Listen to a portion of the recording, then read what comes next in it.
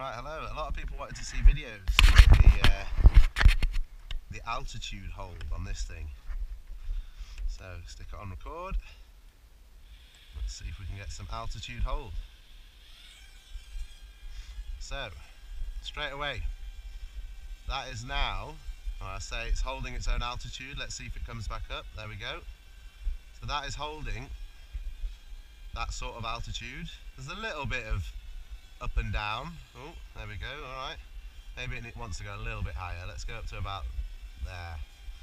So let's see now. It should, technically, it's keeping me nice. Do a few turns. Yep, I haven't touched the throttle here, if you can see. Okay, now it's going a bit high, so I'm going to drop it. Let's try again. Oh. So it should just hold that nicely now. There we go. And I'll let go of the sticks completely. And yeah, I mean that's pretty impressive. So it just holds itself nicely there. Drifting a little bit to the right. I could tap that once. Maybe twice. Could just be the wind. But yeah, so I mean there's a little bit of, but I haven't actually touched the pad once. You know, look at that for an amazing little device.